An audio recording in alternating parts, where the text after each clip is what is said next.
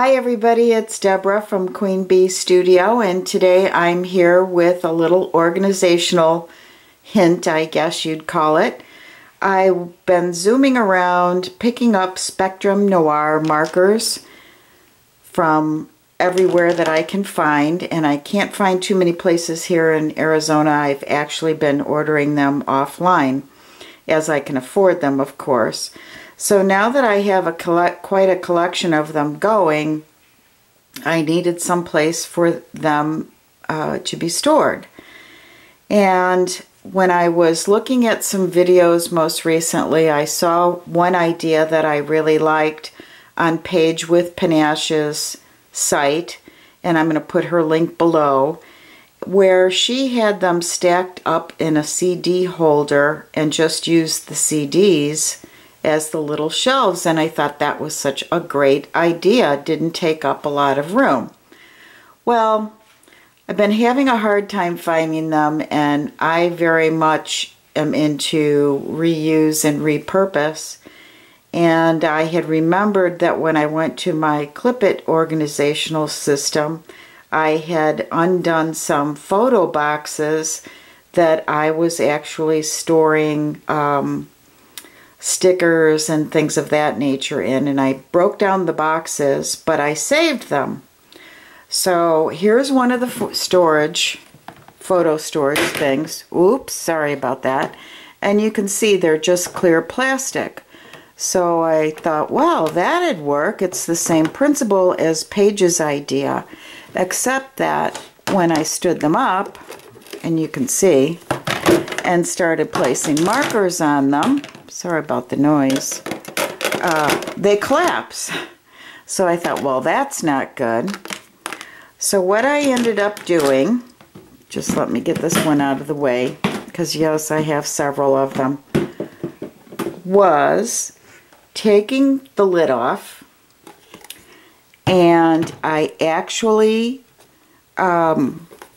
glued them in with my handy dandy glue gun.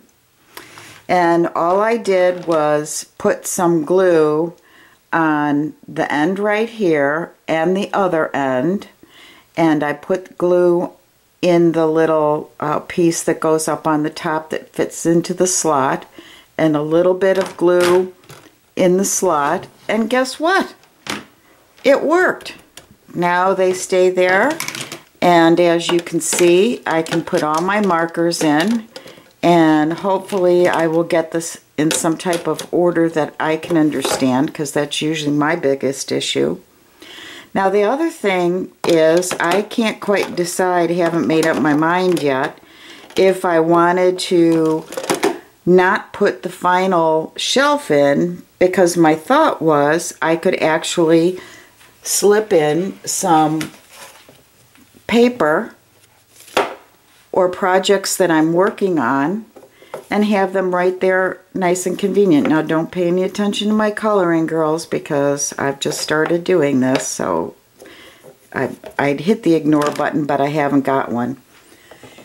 And what I plan on doing with my color chart, and be sure if you print out a color chart for anybody's markers that you actually color it in on the paper that you're going to be using, and I'm going to share that with you in just a second too. But anyway, I think I'm going to cut this in half so that I'll be able to fold it and put it in my top shelf also. So because I have a lot of these, well, 3 of them, I should be able to fit all of their markers. So just a second, I'm going to stop the video for a minute, and I'm going to show you the paper that I use.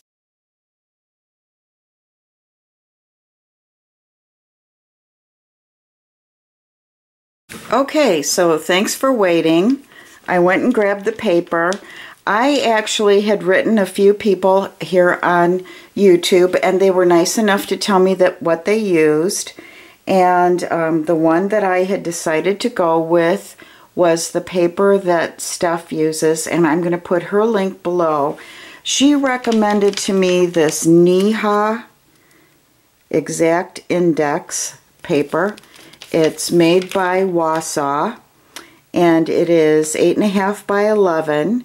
It's 110 pounds.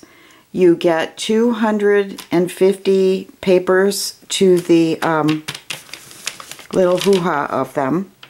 And I actually purchased mine on Amazon, where I found it for around $12 or $13, somewhere in there. So it was extremely affordable.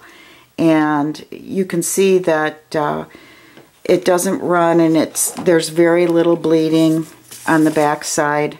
I don't get a lot of that, or feathering as they call it. So again, you know, here's a neat little way to do your storage. I'm probably going to leave the lids off, but if I want to move them or find that my workspace is too crowded, I can put the lid on and throw them in a closet if I'm not using markers. So I thought you all would enjoy that. Thanks so much for watching. Comments are always appreciated. Thanks, and have a great day.